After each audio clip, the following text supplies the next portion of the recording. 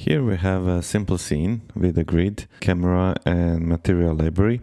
This material library has just one material that is assigned to a grid, and that material has material output, some properties, constant material, Melanin node that we will look how to construct. ST as attributes from the coordinate system that is separate into S and T outputs and mapped into redness and melanin is melanin amount and redness is melanin redness. If we render that, we will get the melanin color chart, and this chart represents our Phi and E melanin. We know that the E melanin is more red and it's on our left. Phi melanin is on the right, and there is a mix between them. Redness, I remove that. So this is now amount of only Phi melanin, and if I start moving to the other side, we can see the E melanin coming from bottom to the top. Let's go inside and see how that looks. Using this paper, we will take the Phi and E values, and those values are in sRGB scanned using D65 illuminant. So we will need to do some color conversion from D65 to scene linear to get the correct values. But the process for that,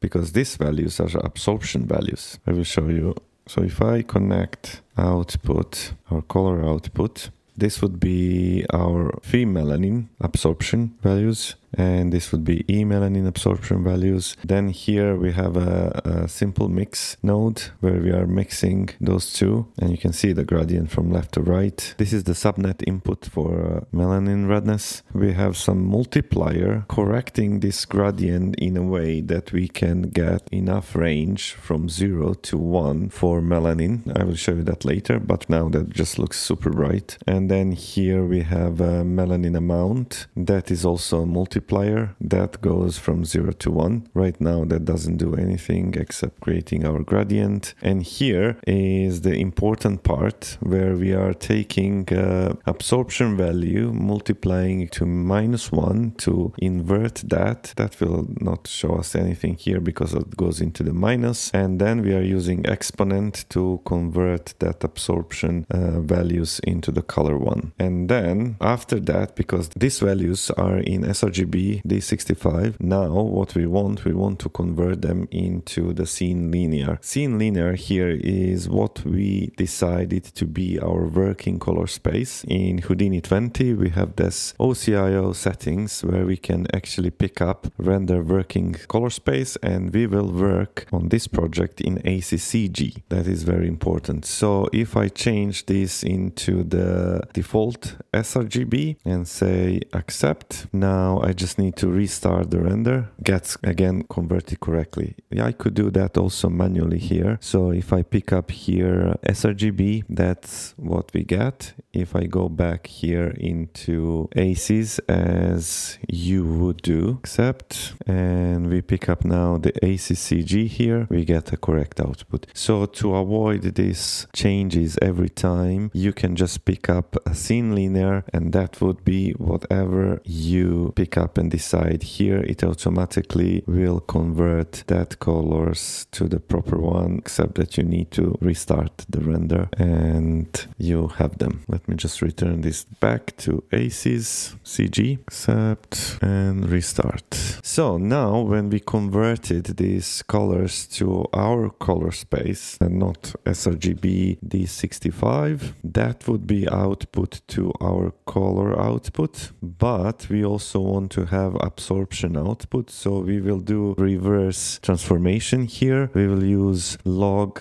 multiply that with -1, and we will get here on the end our absorption as we had before. And this absorption is what will go directly into the first shader as absorption color. So this value that we have after mix is a value that scales our gradient and amount of melanin to something that we could use later, maybe in a texturing from 0 to 1, to something that in a corner here we could have black hair and here white hair. If I put this to 1, you will see that now our melanin amount would need to go and be bigger than 1. So we are just scaling this down to something that if I do here 20 or maybe 30, we just see that that is just scaling down. 15, optimal. You don't need to go more than that. Here we have a scene where we will briefly look how our Melanin node performs under different light scenarios. At the top here we have a fur ball. Right now we see that as a proxy. If you look at the render, we have lots of curves there. We have material library where we have our fur material inside. We have some light setup here and camera and some render settings. Let's turn on the render. If I go into our fur Melanin node, this is a sunny light rig. If I start changing my values here, you could see how that is performing, going into the dark hair. If I pull this to the completely red, it becomes a little bit more red hair.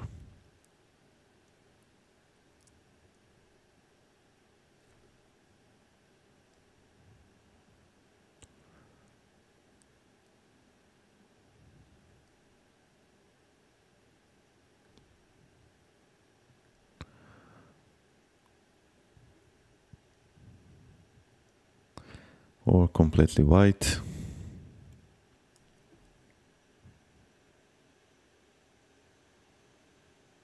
Or maybe just a little bit of melanin and a little bit less red. This is one light rig. If I move to another frame, it's set up to load another light rig. You can just go and see how that looks. Inside the forest,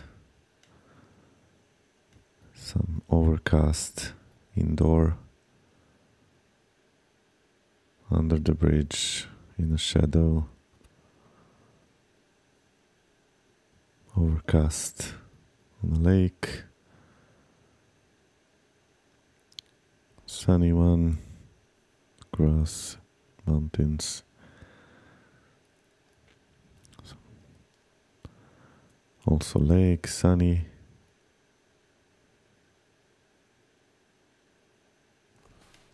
I'll change a little bit of colors.